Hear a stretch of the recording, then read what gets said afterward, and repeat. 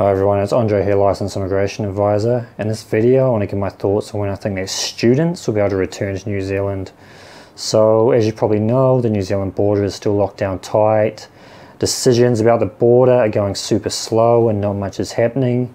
However, at the end of 2022 the plan is to have most of New Zealand fully vaccinated. So it might be possible for some students to come back in at the start of 2022. I mean, some of the universities, they're going bankrupt, they're feeling financial pressure, they're putting a lot of pressure on the government to let in some students.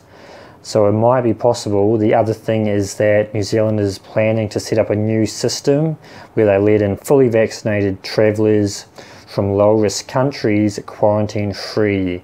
So you need to be fully vaccinated. You need to be either living in a low-risk country or willing to travel to a low-risk country for 14 days and then come to New Zealand. So if that happens, there might be a pathway in. If you don't meet those requirements, you need to quarantine, but there's just no quarantine spaces. It's still booked up until November at the moment.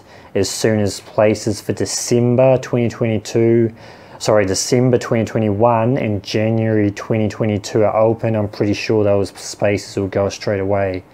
So if you're thinking about studying in New Zealand, it might be possible to come near the start of 2022. You need to be fully vaccinated, you need to be travelling from a low-risk country. If you can't get in then, maybe you can aim for the middle of 2022, maybe. But you're not going to get in any earlier than next year. Nothing's going to happen this year for students. No more students going to be coming back this year, but there might be a chance next year. But you need to have a plan, need to be fully vaccinated, need to be willing to come in from a low-risk country. But we'll see what happens. I'll be posting more updates on this channel, and if this video was helpful, please like, please share, and please subscribe.